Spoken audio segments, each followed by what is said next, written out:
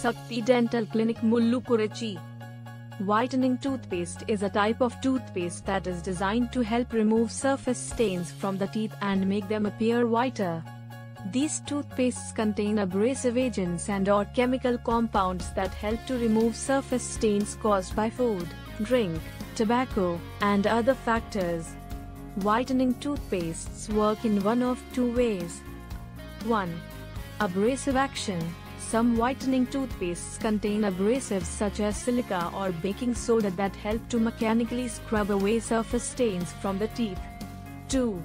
Chemical action. Other whitening toothpastes contain chemical compounds such as hydrogen peroxide or carbamide peroxide that can penetrate the enamel and break down stains from the inside.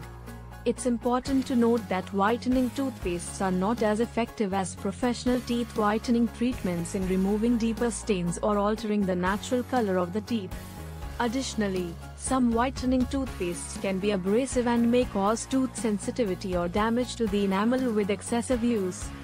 If you are interested in whitening your teeth, it's best to talk to your dental professional who can recommend the most effective and safe whitening treatment for you based on your individual dental needs and goals. Thanks for watching. Like and subscribe.